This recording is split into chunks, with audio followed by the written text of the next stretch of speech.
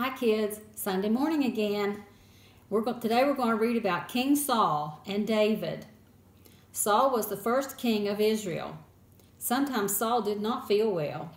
One day Saul asked the people who worked for him to find someone who could play a harp. King Saul wanted the person to play for him when he didn't feel well.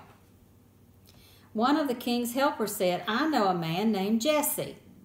He has a son who plays the harp. This son is brave and God is with him."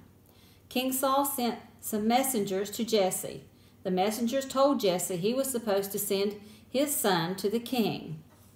Jesse sent for his son, who was watching sheep. Then Jesse got one of the family donkeys and loaded it with gifts. When David came, Jesse said, "Take these gifts and go with these men. King Saul is asking for you." David went to the king's home.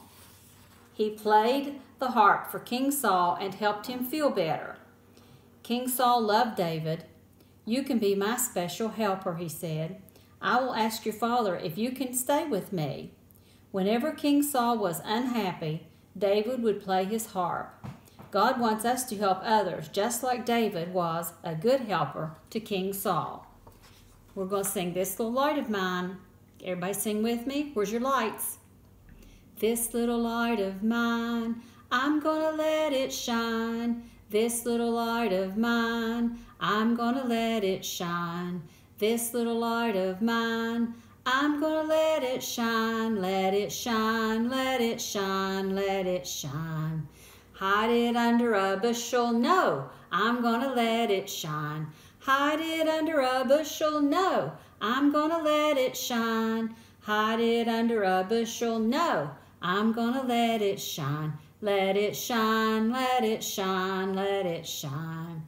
Don't let Satan it out.